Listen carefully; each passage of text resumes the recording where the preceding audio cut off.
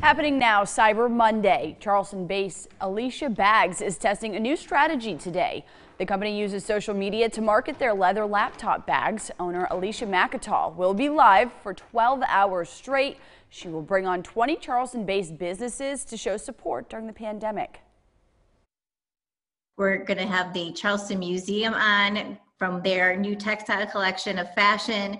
We're going to have some smaller brands you might not know about, like High for the Home. They are in the station out in Park Circle. I hope something for everyone.